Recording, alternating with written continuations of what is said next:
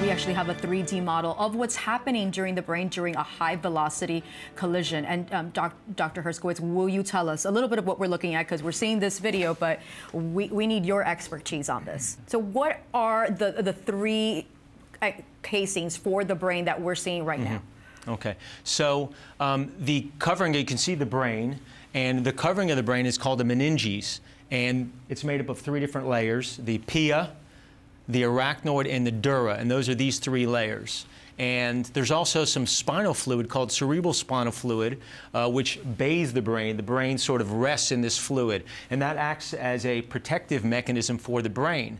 However, in movements like this, such as a whiplash, the skull doesn't move, but the brain will slosh inside the skull and thereby cause the injuries we see in the brain. So I'm seeing, like you just said, the brain is bouncing around, but everything that you have explained, that is sort of supposed to protect the brain, correct? That's a structure.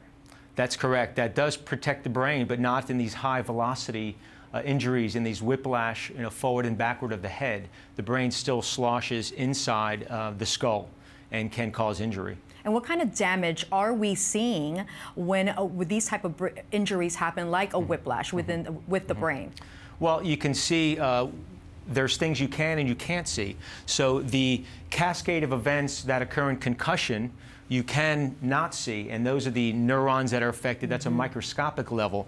What you can see sometimes is the areas that are most vulnerable to injury are the frontal aspect and the temporal aspect. So when the brain moves inside the skull, you can actually damage the brain against the skull, and that's called a coup contra coup injury.